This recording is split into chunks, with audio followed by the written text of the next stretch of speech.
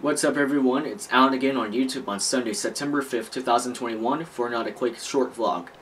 I will address the situation in the aftermath of Hurricane Ida.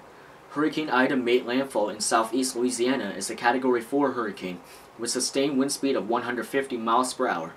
The actual landfall was exactly 16 years after Hurricane Katrina, the costliest hurricane in history with over $100 billion in damage, made landfall in a similar area but as a Category 3. In other words, Hurricane Ida was a very strong hit in Louisiana than Hurricane Katrina's landfall intensity, with the remnants of Hurricane Ida headed towards the northeast. New York City area and Newark, New Jersey, was flash-flooded from that. Even the subway in New York was flooded as well. I cannot believe what happened there. Dozens of people died or dying from floodwaters caused by Ida. I will have my condolences sent to them for their lives lost. I hope this video knows what happened in the aftermath of Hurricane Ida.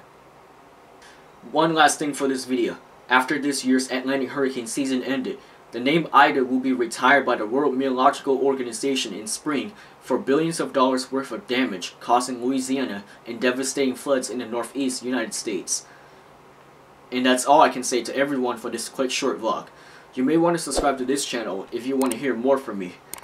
I still don't have enough watch hours yearly, so if you can watch more on my channel, I'll be relieved as one of the big YouTubers with thousands of subscribers. This is Alan signing off. Have a great day, and be safe. Peace out, take care. Shake hands or elbow bump.